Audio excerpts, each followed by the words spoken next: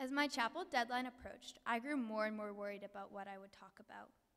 I always had a few ideas floating in the back of my mind, but nothing very solid. Then, one day, I sat typing on my computer, trying to figure out an idea. Anything would do at this point. Suddenly, I heard the light sound of paw prints and a jingle of a collar. I looked down to be greeted by a dog, wagging his tail with a clenched-up tennis ball clenched in his teeth. Suddenly, I knew. Hi, as most of you probably know, my name is Sophia, and today I'm going to tell you about lessons I've learned from my dogs. Growing up, I've always loved animals, and as a child, my dream job was to be a veterinarian. Although my dreams have gone elsewhere, my love for animals have never really faltered. My dogs Nigel and Sky were the first real responsibilities I've ever had. They're loyal, compassionate, and really, really, really energetic. They are, of course, extremely unique. Today, I will share with you the most valuable lessons I've learned. Number 1, be different. This is something that my dogs are extremely good at. While both my dogs are compassionate, Nigel would rather lay on a comfy corner of the couch, while Sky will take the first opportunity she gets to jump up onto your lap and start licking your face. Sky doesn't like to play fetch. Well, for Nigel, that's pretty much the only game he will play. These differences are what makes these dogs able to stand each other. They both know their places and who they are, and if they were to become too similar, they could butt heads, and then they wouldn't be able to get along. In a way, this is a thing a lot of people need to work on. You should never do something because it's cool. You should do it because you want to. You should be who you are. My dogs show that every day. If one of them doesn't want to go outside, they won't, no matter how much the other one pushes them. During the summer, my parents received an email from Mrs. Blair. I never knew what it really said, but my understanding soon became that the field hockey team was in need of players. I was quick to say no. This would be my 3rd year playing soccer at Montgomery and my 10th year ever playing soccer. Besides, most of my friends played soccer. After the continuous pestering from my dad, I soon began to think of the idea of field hockey. I had become slightly tired of soccer after all. I have been playing for 9 years already.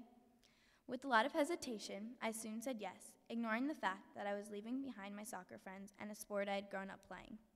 Now, although I miss playing soccer and I miss spending the fall season with my soccer friends, I wouldn't change my decision. I learned a sport that otherwise I would have never played, and I also became better friends with the other players on the team. When I started to write this chapel, I realized just how much Nigel and Sky have actually taught me. They've taught me simple things that have shaped me to who I am by just being themselves. If you are only to take one thing away from the chapel today, take this: be you. My dogs have taught me so much from just being themselves. You never know, maybe you'll teach someone something by just being you. Number 2, give love to get love. Every day when my dad comes home from work, he is greeted by the excited yipping of my dogs. They greet him as if this was the first time they had seen him in years. He greets them with pats and belly rubs before moving on further into the house. My dad always jokes that those crazy rambunctious dogs love him more than we do. He always knows those dogs will be there to greet him, even when others, like my brothers and I, won't be. This has slowly turned into a routine part of my dad's day. These dogs make my dad feel welcome, and in return, he shows his affection. He doesn't even go out of his way to make the dogs excited. Instead, he just spends a few more seconds giving them his attention. We can do this too, and the best part is we don't have to go out of our way to make someone's day. Then, the next time you're feeling down or in need of help, you know that people will be more willing to lend a hand because they know that you'll help them out. Number 3, forgive and forget. I can't tell you how many times I've accidentally stepped on my dogs over the years. They're small dogs who follow you almost everywhere, so stepping on them is pretty much inevitable.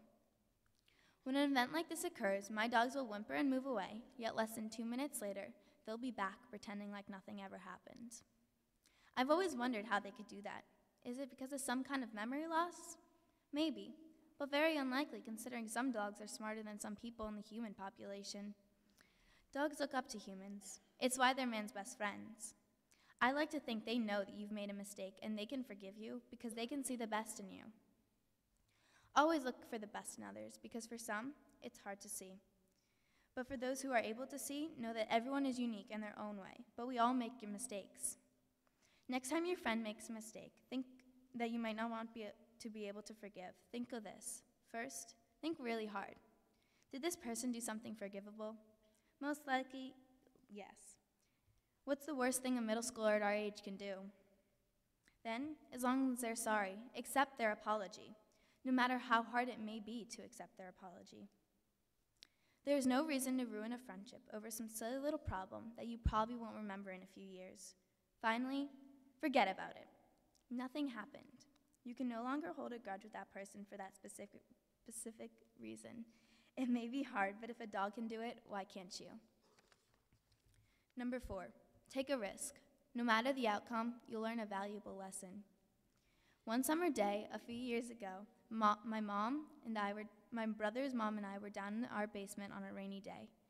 It was a usual Wednesday routine when our cleaning people would be upstairs, dusting and vacuuming, doing the chores that my mom gave up on trying to make us do after so many years. Suddenly, we heard a knock on the top of the door at the stairs. My mom went up to see who it was. Later on, I had learned that one of the women had discovered what she thought was a puppy. Let me just say now, it was no puppy, and instead, a dead rat.